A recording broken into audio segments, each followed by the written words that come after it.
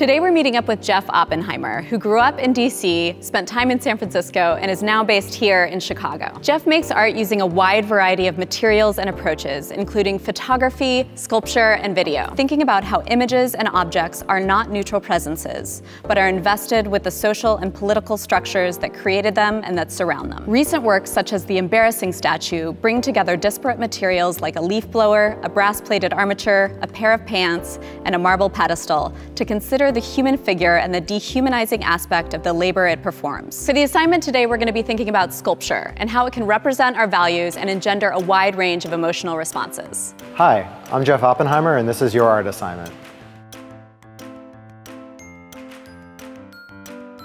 I came to be interested in sculpture because sculpture is in life. We walk around things all the time. It wasn't so alienated as like a painting, which was always a kind of presumed world over there inside the frame, where sculpture is made from the things we walk around about every day, and it just seemed a lot more accessible to me, and was also capable of communicating a lot more because it's something we all shared. Even the videos I make and the photographs, it's all sculpture. I think sculpture is a thinking process as much as it is a medium. Like, sculpture is just a way to think through objects in space and the kind of social legibility of objects. And once you have that, you can apply that to any way of thinking. And so there's videos that are sculptures just as easily as there's videos that are not sculptures. It's just dependent on how you use the tool.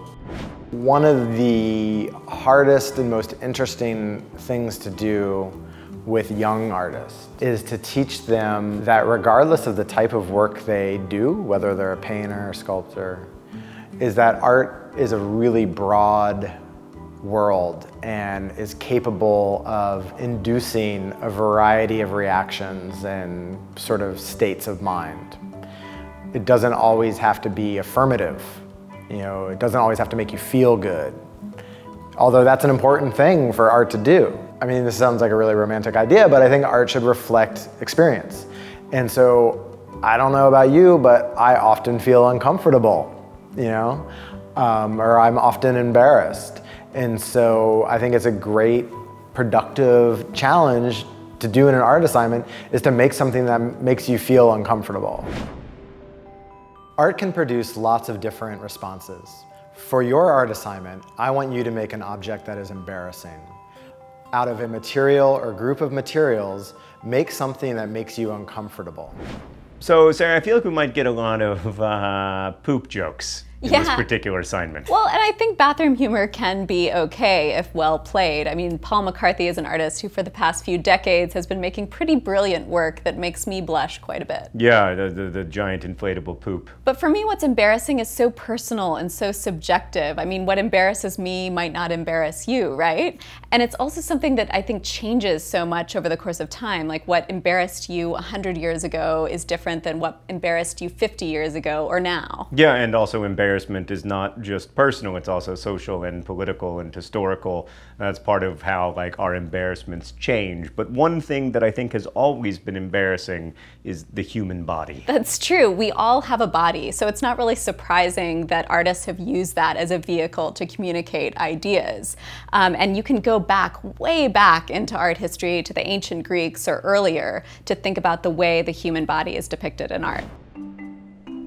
The ancient Greeks were preoccupied with the idea of the perfect human body, including Polykleitos, who made sculptures like this Doryphorus, or spear bearer, in the 5th century BCE. It was a naturalistic but not realistic depiction, as a soldier would have certainly been wearing clothes, and it wasn't of a particular person either. It was an idealized figure, meant to demonstrate the perfect mathematical proportions of the body, and thus was unleashed on the world classical sculpture, which would be copied by the Romans during the Renaissance, by 18th and 19th century Europeans, by Americans, and so on. The idealized figure held its sway for a long time, but by the end of the 20th century, artists like Martin Kippenberger had pretty aggressively picked this ideal apart. In 1989, he put a male figure into a gallery, but it wasn't a confident, virile specimen. It was a series of slight, downward-gazing replicas of himself, titled "Martin, into the corner, you should be ashamed of yourself," made after an art critic called out his drunken and provocative behavior. Kippenberger's ashamed sculpture, like Geoff's embarrassing sculpture, plays with the long tradition of the heroic figure and dramatically undercuts its power, asking us us to ponder who exactly is experiencing these feelings. Is it the artist? Is it the sculpture? Or is it us?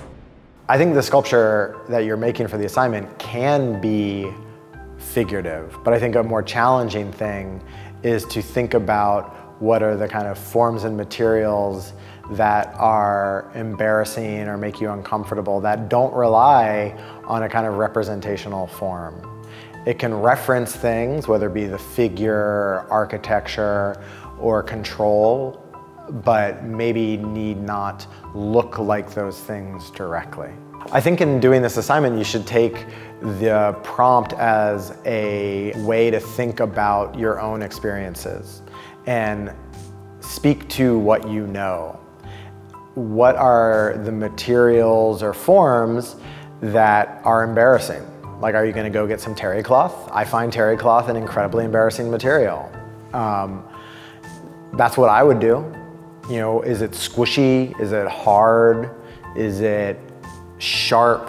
Is it, you know, bulbous? What are the things that in your own experience engender those reactions?